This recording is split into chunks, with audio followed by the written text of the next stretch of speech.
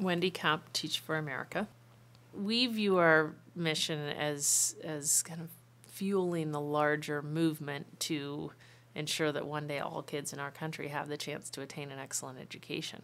You know, we think that the reason we have educational inequity today is we just think it's a hugely systemic problem, and that the only real answer ultimately is to, I mean, we need lots of change at every level of the education system, at every level of policy. We need to take some of the pressure off of schools by improving economies and social services and health services. And you just think, what's the path to that? And we believe the path to that is we need our future leaders, the people who will one day be leading at every level of our education system, at every level of policy, and across our professional sectors, to be people who actually have the foundational experience of having taught successfully in this context, and who will take with them the lessons like those stories, and they will never, ever, no one will ever shake them from the conviction that we can solve this problem. And they just have a different level of commitment to solving it because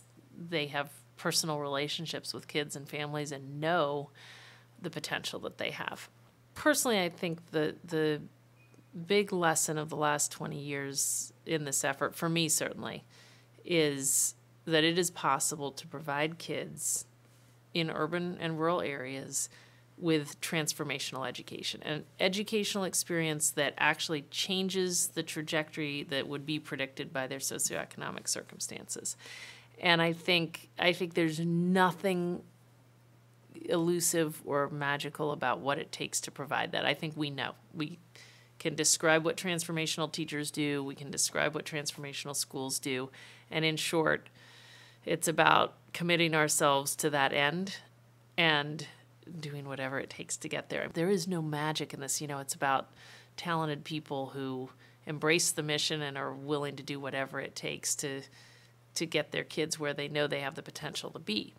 And I think the challenge for us is going to be to embrace that hard work and to make the investments over time that it's going to take to scale up that kind of intensive educational experience, and to not kind of fall for the distractions of the easier answers, which by themselves never really solve the problem. Highly successful teachers in urban and rural areas are operating like the most successful leaders anywhere. You know, they're going in, setting an ambitious vision of where their kids can be, motivating their kids to work incredibly hard to get there, getting the kids on a mission, and then being very goal-oriented, relentless. When you think about how many people you know who can go into a situation where you see, I mean, just every challenge in the world and maybe don't have close management, and you're straight out of college, to step back, decide I'm going to prevail in spite of all the odds, and here's what we're going to do, guys, and make it happen and come through for your kids. It's a rare person. The key to our success ultimately is keeping everyone grounded in the stakes. We probably have at least as great intensity today at Teach for America as we had in year 3 or 4.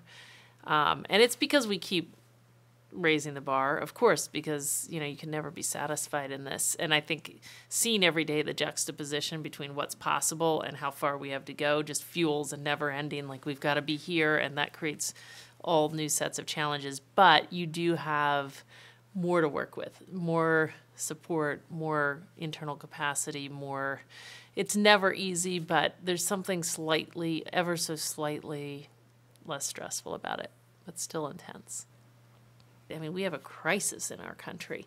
You know, we all read the statistics, and yet we're immune to the reality that we have, 15 million kids in our country growing up below the poverty line, half of whom do not graduate from high school, and the half who do, who have an 8th grade skill level. Top 400 college campuses in America, 5% of the graduating seniors every year are African American, 5% are Latino, and people are shocked. It's like, why aren't the percentages higher? It's like, because of what we're letting happen in our country. I mean, the consequences of this for our overall welfare, for all of the ideals that we aspire to. And I just think we need to keep ourselves grounded in that, and at the same time I think we've made so much progress in the last 20 years and have so much more evidence today that we can solve that problem. And I think bringing more and more people into personal, deep exposure to both the extent of the problem and the possibility for solving the problem. I mean, ultimately, I think if we can get to the point where we have enough of a critical mass of folks who are truly grounded in the lessons of all of that, that's when we'll get to the point where the movement to solve the problem will truly be unstoppable.